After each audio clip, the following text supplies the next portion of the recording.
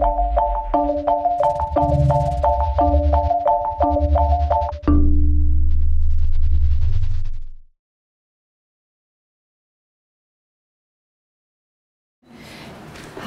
everybody, my name's Debra Cash. Lovely to see you on this incredibly beautiful summer night. I'm delighted to be back at the Bates Dance Festival. This is my 5th season as a scholar in residence here. Before the Saturday shows, we always have a little bit of context for you, a little background on what you're about to see. And this particular performance, I think a lot of you already have a lot of information about because a number of you have been studying with Tommy Neblett in the Young Dancers program. If you're members of the community, and we'll be here for the rest of the summer, we're hoping that you'll return a number of times. We've got a great, invigorating lineup. The other programs on the Schaefer main stage are Camille A. Brown and Dancers in Mr. Tolerance, David Dorfman Dances, Come and Back Again, a program of shared solos between Vincent Manso, who's from South Africa and now lives in France, and Yin Mei, a Chinese dancer who now lives in New York. And then the Different Voices program, which is always wonderful surprises, and the Young Choreographers New Works Showcase, which is usually works that have been created here at Bates. So come back often and we'll be delighted to see you. This weekend, we're welcoming a company that is making its main debut, but it has a very substantial history in Boston. It's had 27 years of continuous performance there.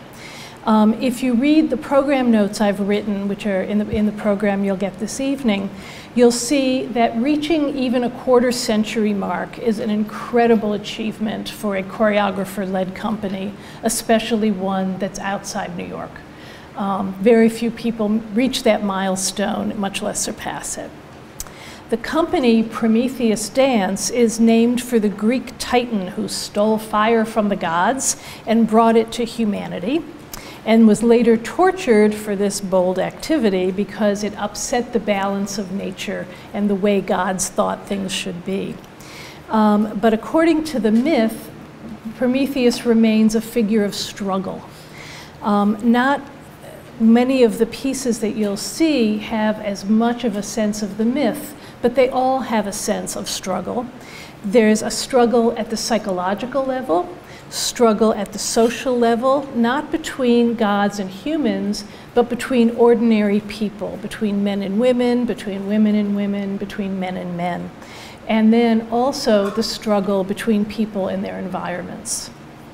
The company was founded in 1987 by Diane Arvanites, and since 1998, it's been co-directed by Diane and Tommy Neblett, the teacher of many of you, who has been here at Bates doing modern repertory and creating some new short works that will be done about, I think, a week from now.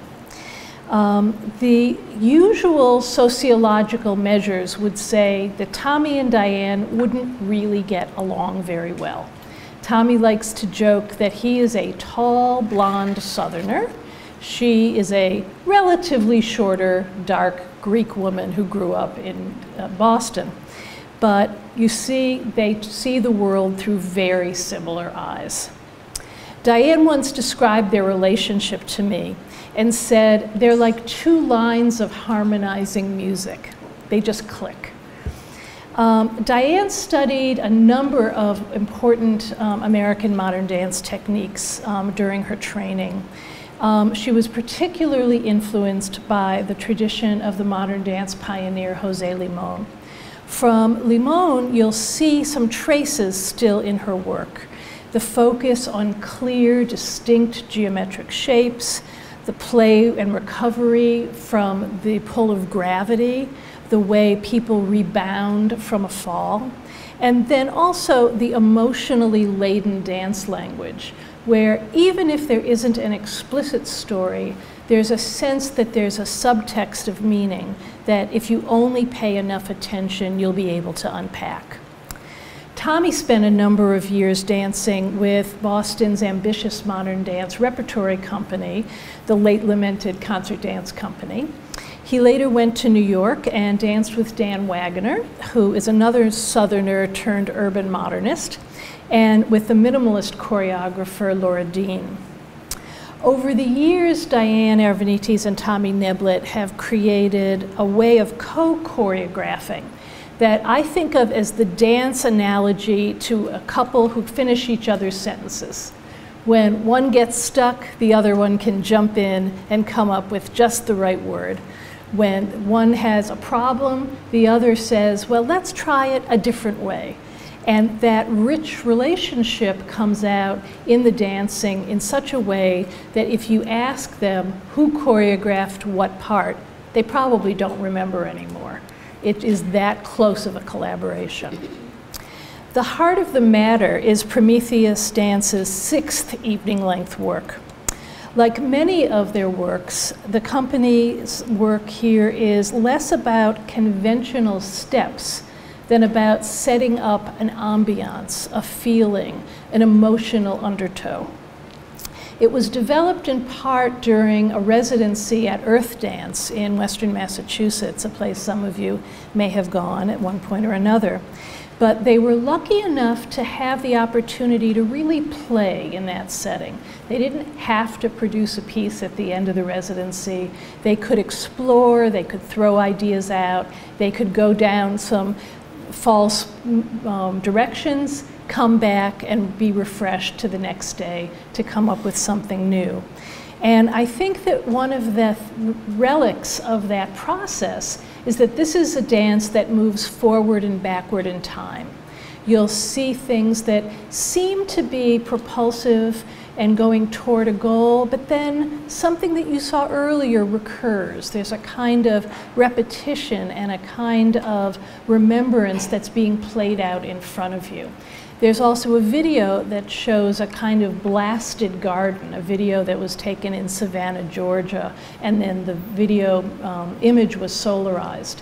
So that there's a sense that there's destruction, but also growth, nurture, but also the end of something. The mood is very much of longing, but it's also of anger and reconciliation.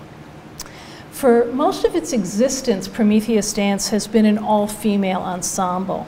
This time there are men in the cast, but don't look for traditional gendered partnering.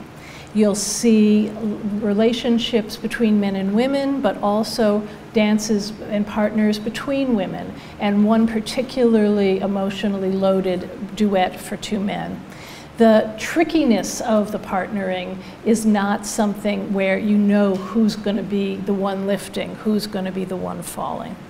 One of the highlights is a forceful male duet that really indicates that people come with their own baggage, that no matter what the relationship, when 2 people are together, something else is going to be played out, something bigger than both of them.